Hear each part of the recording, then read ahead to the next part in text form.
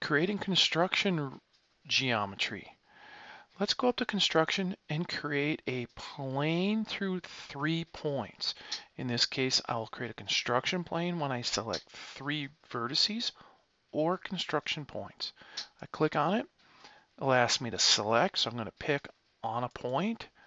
I'll pick on another point, and I'll pick on my third and last point. It created that plane. I'll say OK, right? And at this point, I can come over here and take a look at it, right? And there is my plane. And now I can draw on that plane. I can sketch on that plane and create more geometry, and then I can do things like revolve and extrude that geometry once I sketch on it. So this is creating a plane through 3 different points, whether it be construction points, a sketch point, or vertices.